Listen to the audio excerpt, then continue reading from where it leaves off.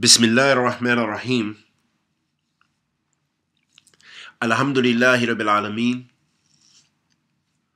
Wa sallallahu wa sallam ala nabiyyina Muhammad wa ala alihi wa sahbihi wa sallam amma ba'd. Continuing on in our study of the treatise of our Shaykh Ibraheem Al-Rahaylee, Hafidhullah Ta'ala, about the encouragement to follow the Sunnah of the Prophet sallallahu alaihi wasallam.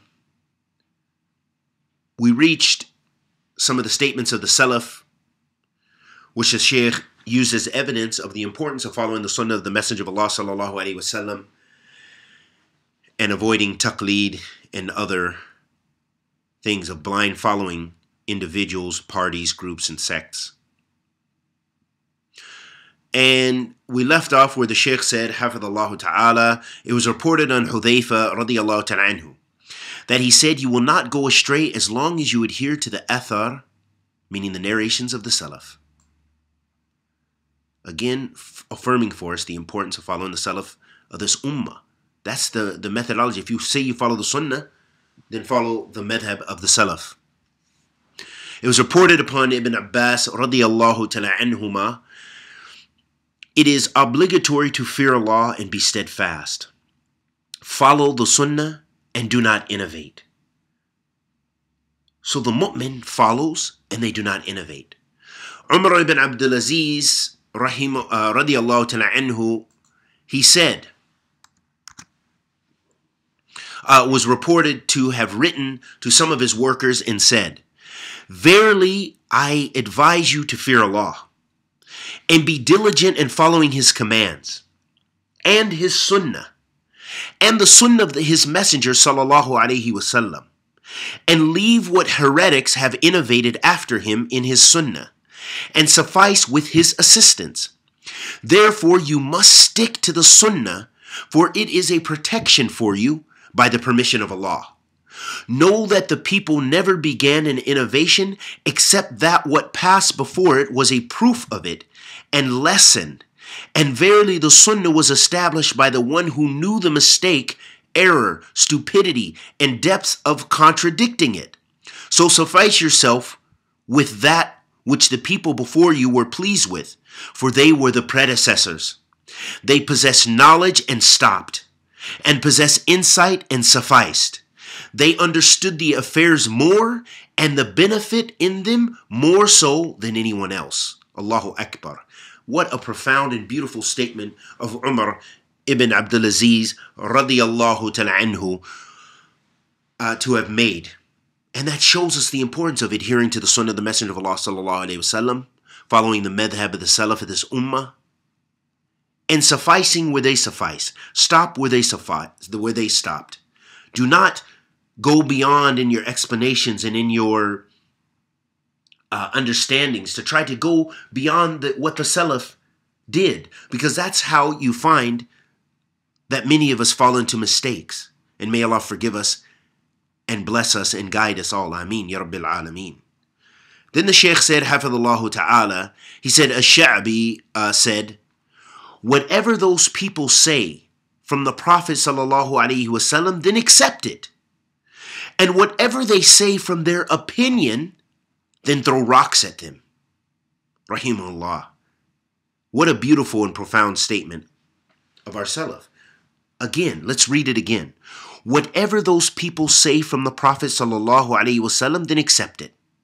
Whatever they say from their opinion, then throw rocks at them. If we take that as a criterion, I'm not encouraging people to throw rocks at people.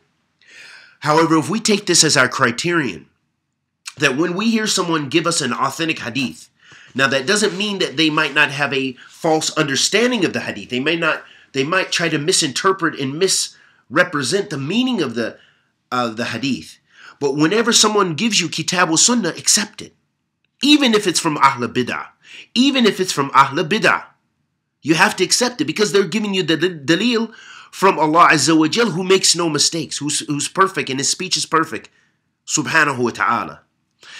And they're giving you from the blessed messenger sallallahu alaihi wasallam his speech if it's authentic. So we accept that. But when we go to the understanding, then we return to the Sahaba radiallahu ta'ala anhum ajma'in. How did they understand this? How did the Salaf of this ummah understand this? This is the point of where it can be a contention, of where you might have disagreement with someone. But we accept the truth wherever it comes from. And a beautiful statement that the Salaf said, and I've heard this countless times from many of our mashayikh, Shaykh Rabi has mentioned this countless times, and many of our ulama of Ahl Sunnah that are contemporary scholars, and may Allah bless them all and raise them all and forgive them all and bless us to follow their example. Ameen ya Rabbil Alameen. And this statement is, يعرف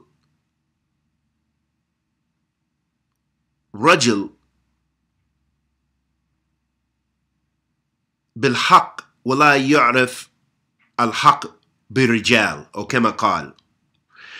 That we know the truth, or we know the man by the truth. We do not know the truth by the man. Meaning, so just because Shaykh so-and-so said something, that does not mean that it's the truth. If the Shaykh is known for the Sunnah, you give him husn al-dhan and you benefit. But that doesn't mean he might not have made a mistake in that judgment. And if you have the tools to look into those judgments, then you must look into that, because it's not permissible for you to just blind follow in everything, and especially in affairs of aqidah and creed. So, and minhaj and methodology. So we know the man by the truth. So meaning that we inspect the truth, and if what the man says is in accordance with the truth, what the Shaykh says, what the scholar says, what the Imam says, what the Da'i says, what the Talib al-Ilm says, if it's in accordance with the truth, we accept that. But if it's in contradiction to the truth, or in opposition to the truth, we don't accept that. We move on. It was reported on Al-Zuhri that he said, "Cling to the Sunnah is success." Al-Auza'i said, rahimahullah ta'ala, adhere to the athar from the Salaf, even if the people reject you, and beware the opinions of men, even if they beautify them for you in speech. For verily the affair is clear, and you are on the straight path. He also said, be patient upon the Sunnah, and stop where the people stopped, and say what they say, and refrain from where they refrained from, and traverse the path of your righteous predecessors, for verily what was sufficient for them is sufficient for you. Allahu Akbar. This statement does not need, I want to say some things, but I'm going to refrain, and I'm going to read this statement again, because it's so profound. Both of these statements of Imam Al-Auza'i, rahimahullah ta'ala, are very powerful statements, which if we practice, we will not fear the fact that people blame you for such and thing, such and such, or they say you're extreme, or you say Salafis are this, or Ahl Sunnah is this, or they criticize you for this. But if you adhere to this, you're safe. Imam Al-Auza'i said, adhere to the athar from the Salaf, even if the people reject you. And beware the opinions of men, even if they beautify them for you in speech. Allahu Akbar. Verily the affair is clear, and you are on the straight path.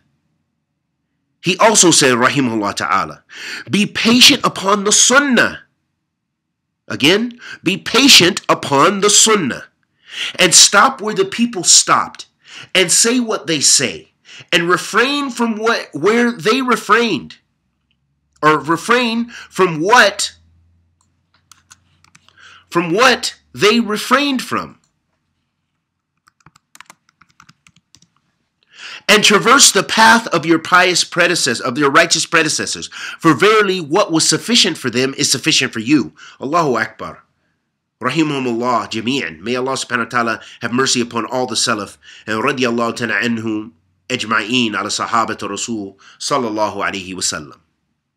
Abu Aliya rahimahullah ta'ala said to some of his companions, learn Islam. If you learn it, then do not desire anything else besides it. You must adhere to the straight path, for verily the straight path is Islam. Do not go astray from the straight path to the right or left. Cling to the sunnah of your Prophet sallallahu alaihi wasallam and beware the desires that places between its people enmity and hatred. This statement I do want to discuss. Learn Islam. Abu Aliya rahimahullah ta'ala said, learn Islam. If you learn it, then do not desire anything else besides it. You must adhere to the straight path, for verily the straight path is Islam. Allah subhanahu wa ta'ala says, وَأَنَّ هَذَا صِرَاطٍ مُسْتَقِيمٍ فَأْتَبِعُوا وَلَا تَأْتَبِعُوا السُّبُلَ. Verily this is my straight path, so follow it, and do not follow the various paths. Abu Aliya then said, do not go astray from the straight path to the right or the left. Cling to the sunnah of your Prophet sallallahu alaihi wasallam and beware the desires that places between its people enmity and hatred. Because bid'ah, that puts between the hearts enmity and hatred. Sunnah does not put between the hearts enmity and hatred, except for Ahl Bid'ah, except for Ahl Kufr wa Zandaqa. The Shia, they hate us. They want to see, they take pride in spilling our blood. They hate Ahl Sunnah. So don't be deceived, ayyul ahbab. And other people from Ahl Bid'ah, they take pleasure at the downfall or demise of Ahl Sunnah. And so when you call them back to the Sunnah of the Messenger of Allah sallallahu alaihi wasallam, you try to correct somebody, you say, this is from the Sunnah. The Prophet alayhi salatu wasallam said this, and this was the understanding of the Salaf.